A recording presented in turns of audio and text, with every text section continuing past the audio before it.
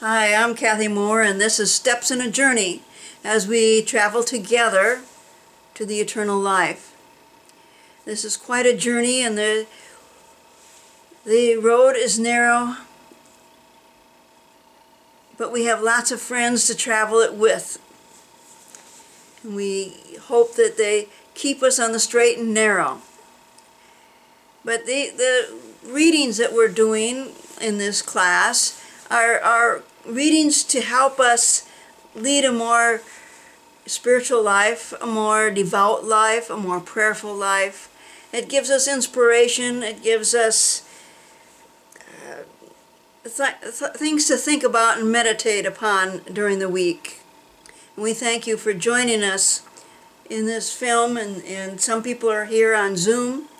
And we thank you for joining us, and we hope that this is a nice little retreat for those who come on to YouTube later on to listen to it. We're doing Confessions by St. Augustine. We are on chapter 10.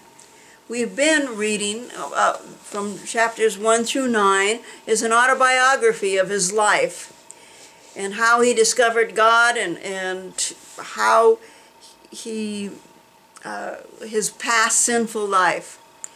And now the book makes a change here in chapter 10, and he's going back and examining his life and how one thinks and how one thinks of God. So we'll start with book 10 and chapter 1. Let me know you, Lord, who know me. And that's what this chapter is all about, is let me know you, Lord. Who are you? How do I love you? How do I know you? How do I know that you are God? These are the questions he asks throughout the chapter. Let me know you, Lord, who know me. And the footnote says, the Confessions changes focus at this point and becomes more philosophical and theological. Here we begin to hear the self-examination of the Bishop of Hippo and his interpretation of the nature of knowledge and of creation itself.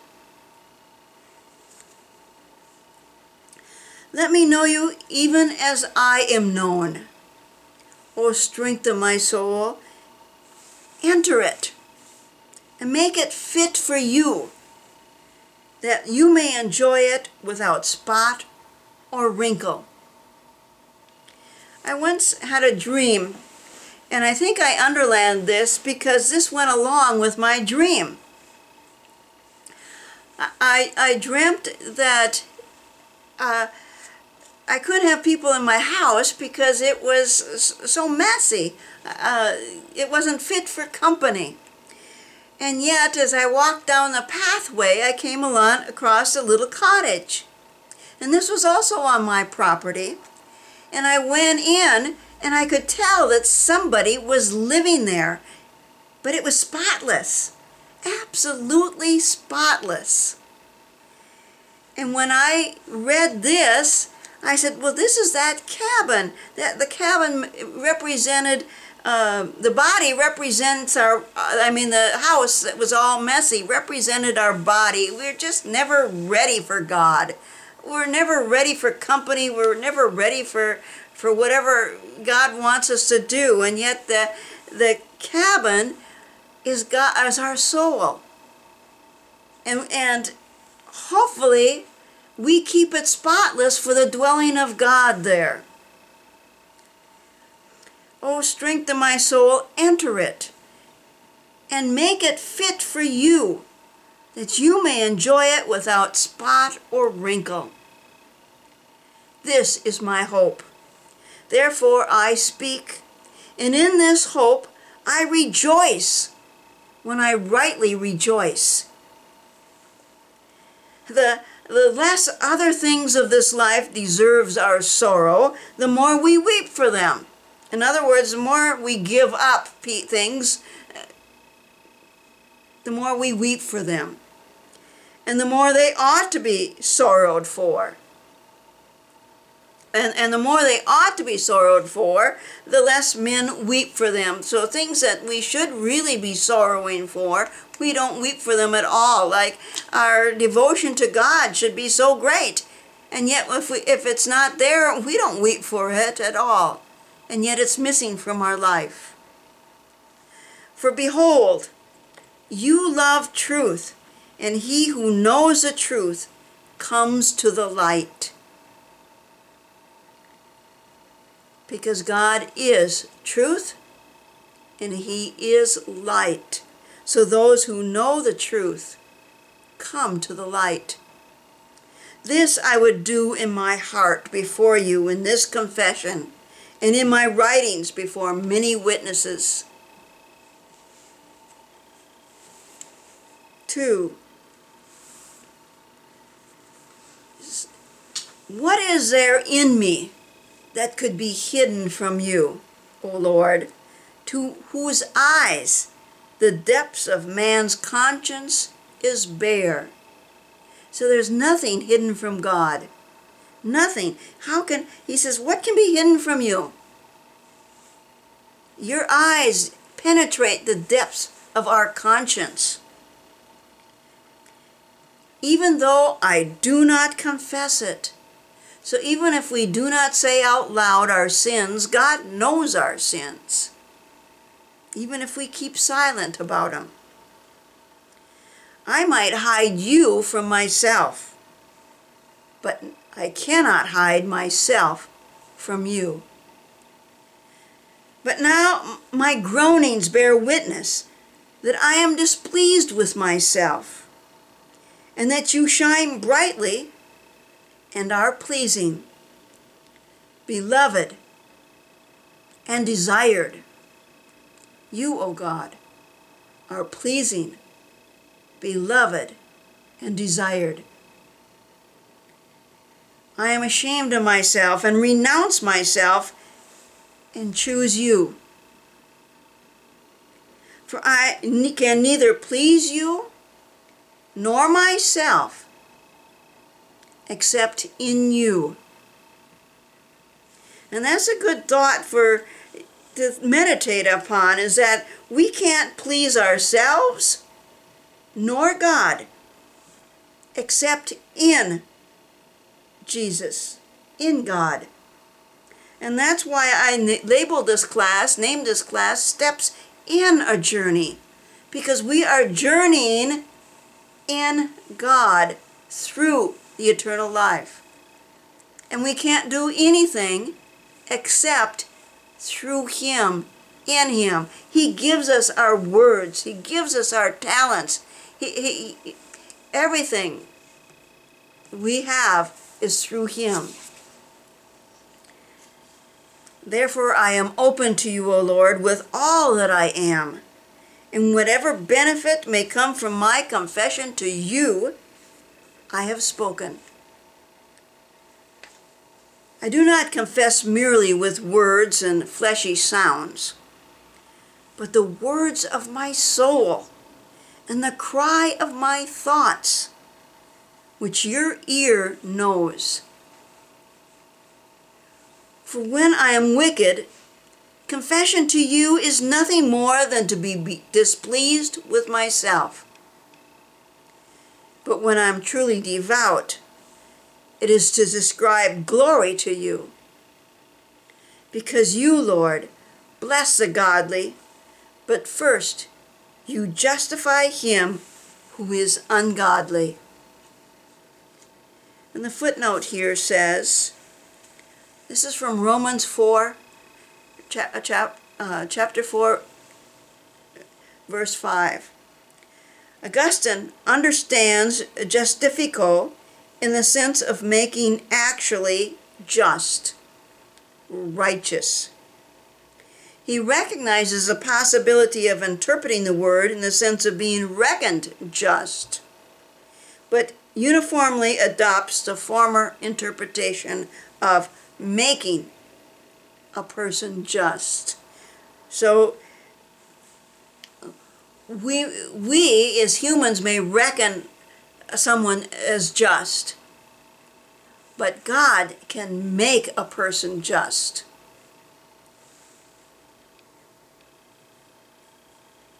Let's see. My confession then, O my God, is made both silently and yet not silently.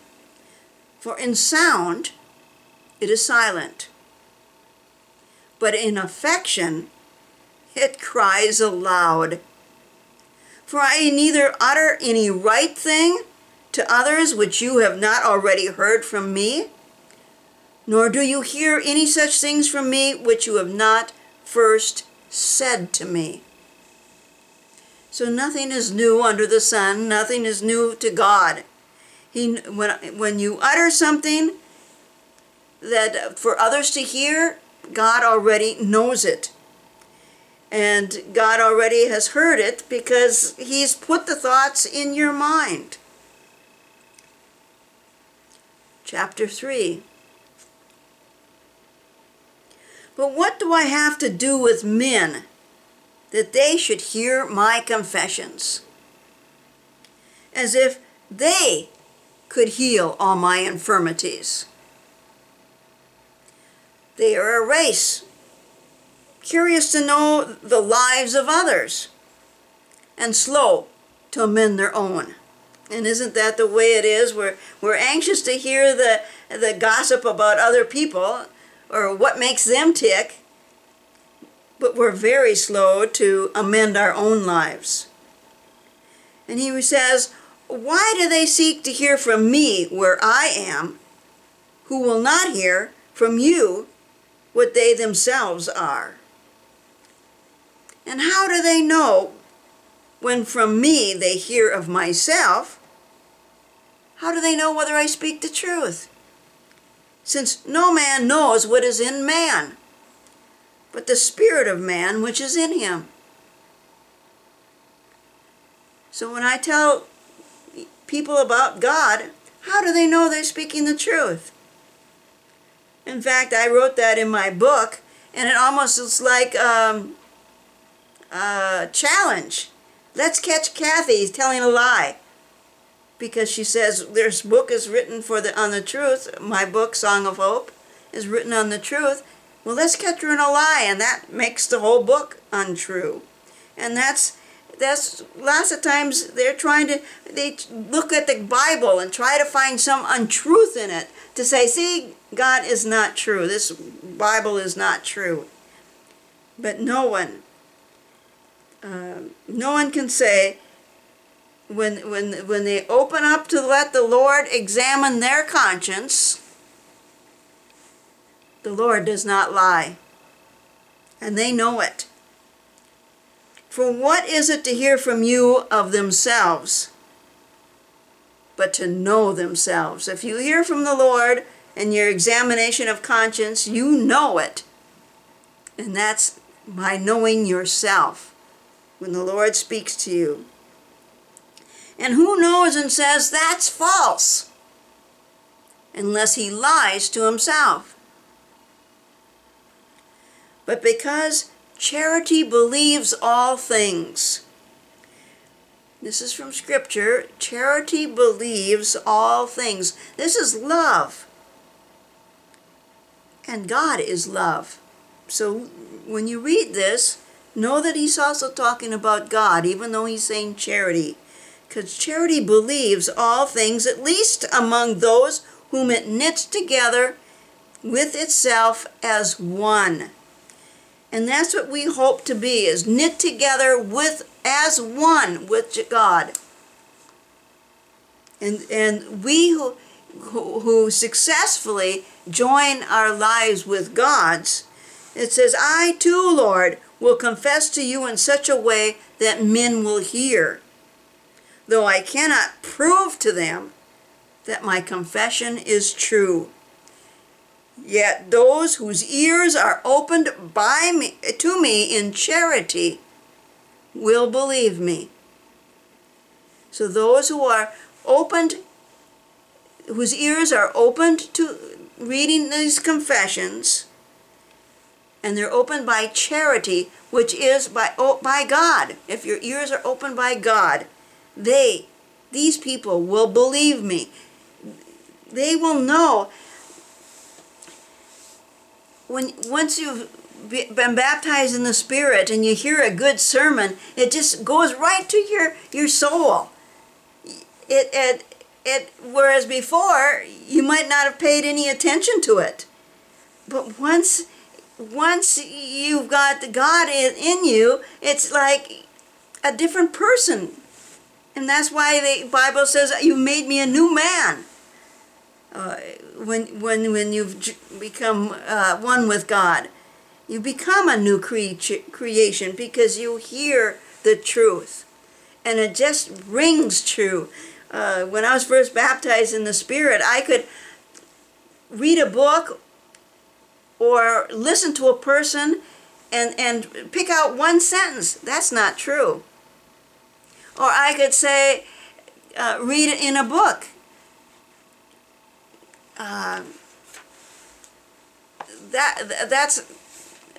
That's their own opinion. And I can know that's the truth. And I think that's why I'm so frustrated with listening to the news nowadays, is it's just their opinion. And I can tell it's their opinion. It's not necessarily the truth that they are dickering about, arguing about in front of the camera. And it's a gift of the Lord that God gave me, as I could hear it and pick it out. I could. That's why Harry Potter books upset me so much, is because I just read the first one, but it just sprang out to me the wrong impressions that it taught. And another book I read was Crispin, which is all about the Catholic religion in the Middle Ages. It's set in a Catholic setting and sold especially through to Catholic schools. And yet I picked out two sentences. But it only takes one of those sentences for a child, and they'll lose their faith. One, and Crispin is searching for, is on a quest, and he picks up a crucifix and carries it for helping him with his quest, and reminding him that God is leading him. But then he had to make a major decision in this quest. So he puts the crucifix behind him and says, I have to make this decision by myself. To me, that teaches kids, you can use God or pray to God for little things, but don't bother praying to Him and asking His advice and help for major decisions of your life. Just one little sentence in the book, and it goes into the unconscious of the child, because this is the hero of the book. And at the end of the book, when his quest is finished and he's found what he was seeking, he threw the crucifix into the dirt. He no longer needed it. That's how the book ends. This is for children. Even adults it goes into their unconscious. Well, I don't need Christ after my problem is over with. I don't need to pray anymore. Okay, my life is okay. I don't need it. So this is those whose ears are opened to me by charity will believe me. And that's one way, is you believe the truth. You recognize it when you hear it. And when you read confessions, and you read what Augustine writes, just goes to your soul and say, wow, he's saying it so much better than I can ever say it, but he's speaking to my soul, and I know I understand what he's saying. But, O my inmost physician, make plain to me what benefit I may gain by doing it.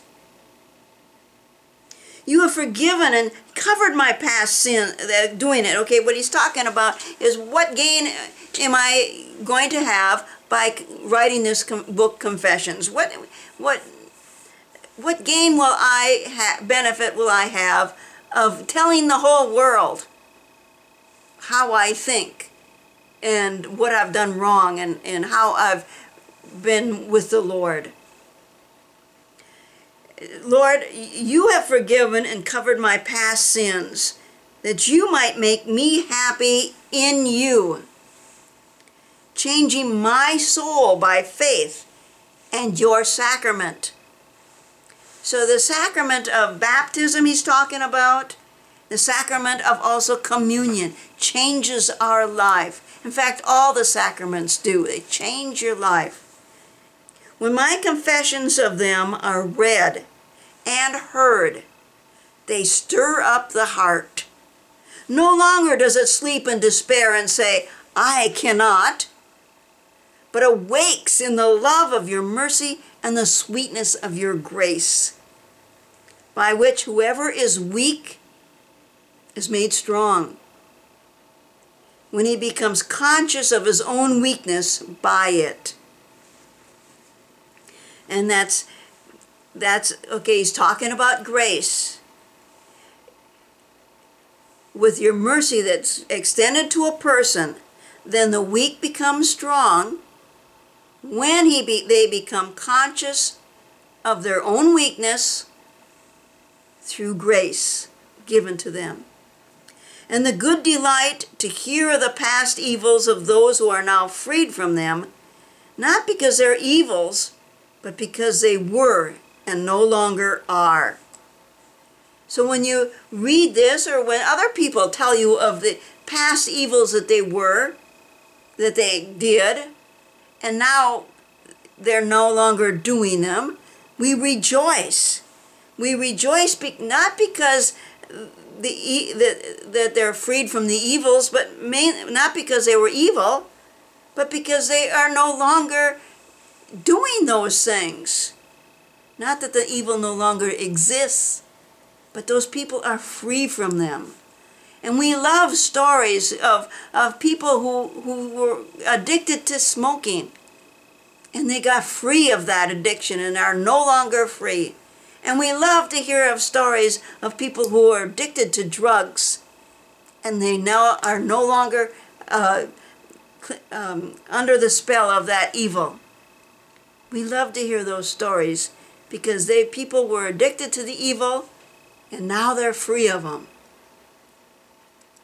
What does it profit me, O Lord my God? What does this book gain me to confess to men in your presence what I now am?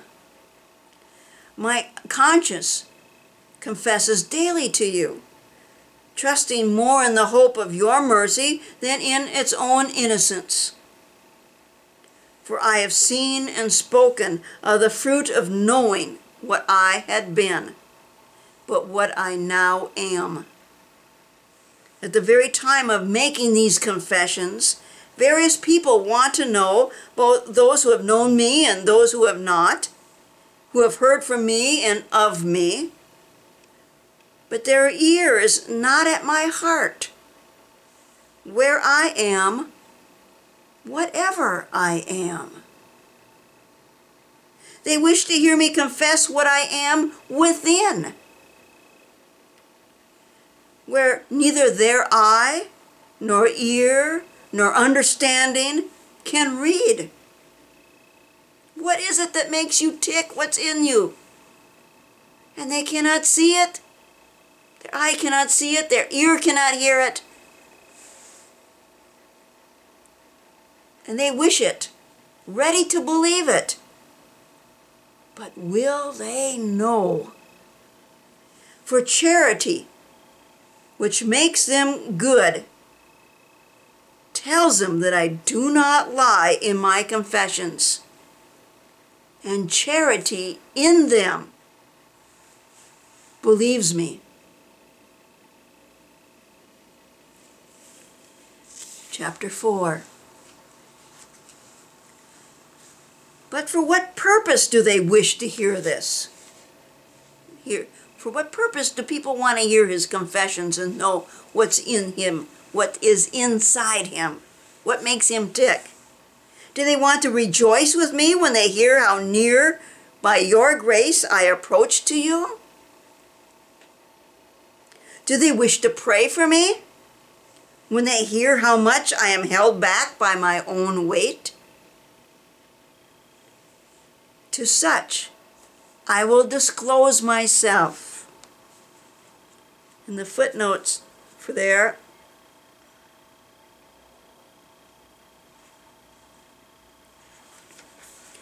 this book has been called one of the most honest soul inventories extant from the ancient world.